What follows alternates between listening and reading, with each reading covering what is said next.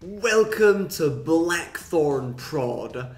I'm Noah and this is the first episode to a brand new tutorial series focused on pixel art. I'm sure almost all of you are familiar with this awesome art style, used in breathtaking games like Owlboy, The Binding of Isaac, Hyper Light Drifter, just to name a few. So not only can pixel art be beautiful, but it's also a great way to make graphics for your game if you're not particularly handy with drawing and painting. Obviously, making epic looking pixel art worlds will take time and practice. However, contrary to other graphical styles, you don't need a drawing tablet to get started. So with that said, in this video I'll show you how to make pixel art using Photoshop.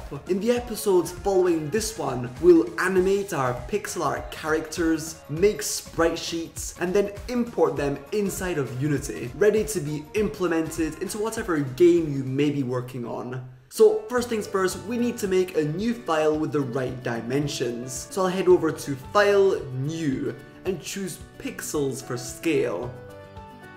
Now I can type in how many pixels wide and long I want my canvas to be. If you want to go for something very simple and blocky, reminiscent of old Zelda and Mario games, you can go ahead and make an 8 pixels wide and long canvas. Or, if you would like to add a tad more detail, try 16 x 16, 32 x 32, 64 x 64, or if you want to make a very detailed pixel art character and or environment, go for 128 x 128. But I wouldn't go any higher than this for pixel art, especially if you're just starting out. Note that the more pixels you have to deal with, the harder it will be to make your asset look good. For the purpose of this tutorial, I'll go ahead and make a 32 x 32 canvas. Awesome. Let's now draw some pixels. To do so, we don't use the brush tool, but the pencil tool, which you can find right here by right-clicking on the brush icon with your mouse.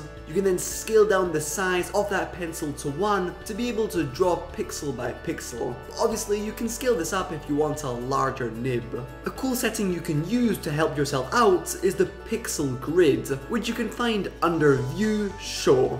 This can be a big help for counting pixels and getting your characters symmetric, for example. Another extremely important tool is the eraser, which you can find right here. Its mode is usually set to brush, which, as you can see, won't erase very properly. So to get an effective pixel art eraser, simply set its mode to pencil, and now you can tweak its size and rub out cleanly any unwanted pixel. Last important tool to keep in mind is the rectangular marquee tool, which you can select right here. With this tool selected, you can left click and drag, and once you let go, hit Ctrl-T on your keyboard. And now you can move your pixels around the canvas. This is especially great when animating, as we'll see in the next video.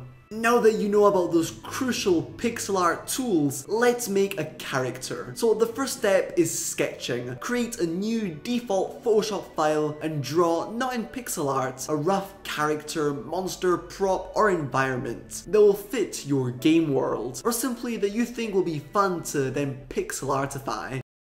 You can of course also do this first step with a pen and some paper. Even if you're terrible at drawing, having a rough idea of what you'll be making will win you time in the long run and give you much better results. For example, this is a quick and very ugly sketch I made for my beholder monster. Without reference, chances are high you'll spend a lot of time minutely drawing pixel by pixel, a very weird and ugly looking creation. The reason being you didn't have a clear idea of the big picture, but due to the rather precise nature of pixel art, we're spending loads of time fixating on the little details. While making your sketch, also ask yourself what this sprite will be used for. Is it a game character that will then need to be animated, or simply a static pixel art drawing? If this character will need to be animated, it's perhaps a good idea to keep it nice and simple, especially if you're a beginner. Alright, now that my sketch is complete, I'll head back into my 32 x 32 pixel art art file and left clicking on my sketch file, I'll drag it here so I can clearly see my handy reference drawing. With my pencil selected, I'll begin by making an outline of my character. I'll do so with a black color for now, but of course nothing will stop me in the future from giving my design a different colored outline. When making the outline of your character, you can either do so slowly but surely, pixel by a lovely pixel, or, and this is really recommended for larger sprites, create a rough outline fast and then clean things up later. One thing to avoid when making outlines in pixel art is a jaggy. In other words, little breaks in the line that make it look uneven and unappealing. It's basically when one piece of the line is smaller or larger than surrounding pieces. So for curved lines, make sure the decline or incline is consistent all the way through. So start for example with 6 pixels, then 3 and then 1.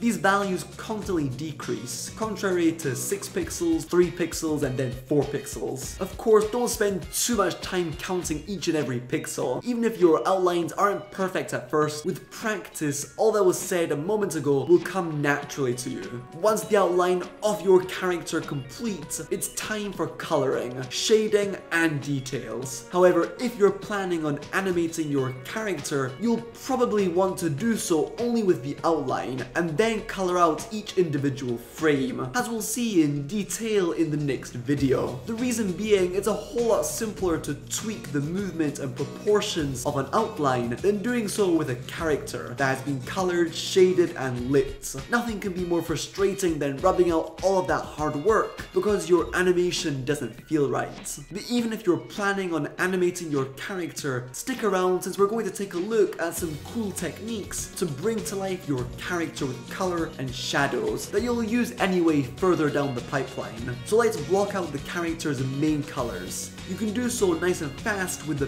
paint bucket tool. Just make sure that this anti-alias box is unchecked, or you'll get some unwanted pixels bleeding out from your outline. Play around with various color combinations, and once you're satisfied, let's move on to shadows. If you've watched my video on painting 2D game characters and drawing cartoony style ones, you'll know the drill. Pick a light source, which I usually place somewhere above my character, and paint out your shadows in the opposite direction of that light source. Note that you can actually paint these on a separate layer if you're worried you'll ruin what's already been drawn out. Your shadows should be a darker shade of your initial color. So what I do is I grab my eyedropper tool, accessible right here, which will allow me to select some color on my canvas. Once my color selected, I'll head over to the color panel and choose a darker shade of that color, using it to paint my shadows. If you want softer, more detailed shadows, you can repeat this process, choosing a slightly less dark color and using that to give shadows a nice gradient effect. Be careful not to do too much of this though, or you run the risk of getting a very blurry looking sprite, which can go against the crisp awesomeness of pixel art. Let's now add some lighter patches to our design. Again, I'll grab my eyedropper tool, select my main color, and this time in my color panel, choose a lighter shade of that color, using it to highlight parts of my character directly hit by the light source. You can of course also soften these highlights if you so choose. Note that for shadows and highlights, you could use a technique called dithering, which basically consists in painting only 1 out of 2 pixels for some cool retro effects. Of course, this all depends on what style you want for your game. Now comes the time for details. If you've been making a small pixel art game character on an 8x8 or 16x16 pixel size canvas for example, you won't have much room to add anything. If you've been working on something larger, add little white specular dots, wrinkles, and or even tweak the color of your outline. Though a black outline like this looks cool and makes the character pop out, it doesn't feel very realistic. If realism is what you want, or simply don't like black outlines, you can go ahead and change the line's color to better match your other colors. For example, here, the top of my creature's head is a light red, so I'll select that with my eyedropper tool and grab something slightly darker for my outline, and I'll continue doing this for the rest of the outline. Excellent. We've just completed the first part of the process, making the static pixel art drawing. Again, if you aren't impressed by what you've come up with, that's totally fine. Just keep creating and you'll eventually become a master at the craft. If you want a cool community to share your creations with, come and join the Blackthornprod Discord server. You can also join the Pixel Daily community and have fun creating on a daily basis pixel art and animation, which you can then share with and get loads of feedback from. Anyways, I hope you enjoyed the video, and keep in mind that the next episode on animating your pixel art game characters with Photoshop will come out very soon. If you want to be absolutely awesome, you can go ahead and support me and my channel via Patreon, like these top supporters. Hitting the like and subscribe buttons would also be so appreciated. With that said, stay tuned.